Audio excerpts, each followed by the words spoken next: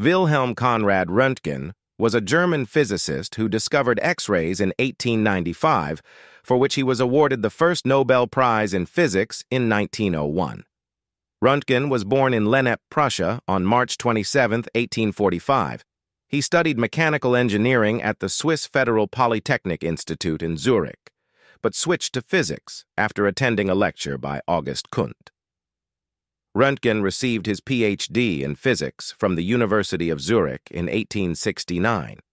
After graduation, Röntgen held teaching positions at the universities of Strasbourg, Hohenheim, and Gießen.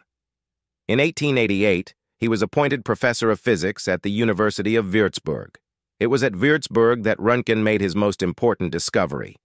On November 8, 1895, Rontgen was conducting experiments with cathode rays, a type of invisible radiation emitted from the cathode of a vacuum tube. He noticed that a fluorescent screen he was using glowed even when it was shielded from the cathode rays. Rontgen determined that this was due to a new type of radiation that he called X-rays.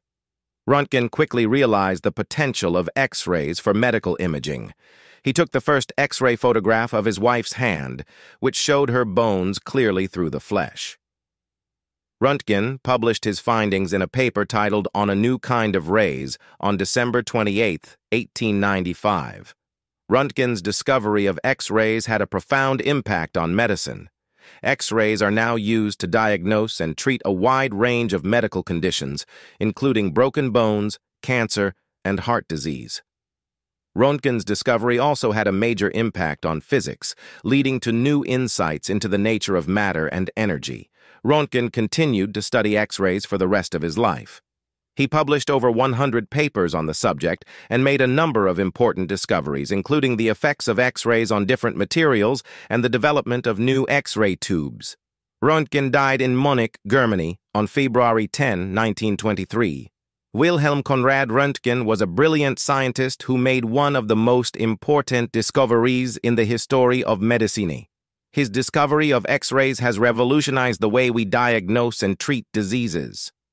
Röntgen was also a modest and humble man who never sought fame or fortune. He was dedicated to his work and to the pursuit of knowledge.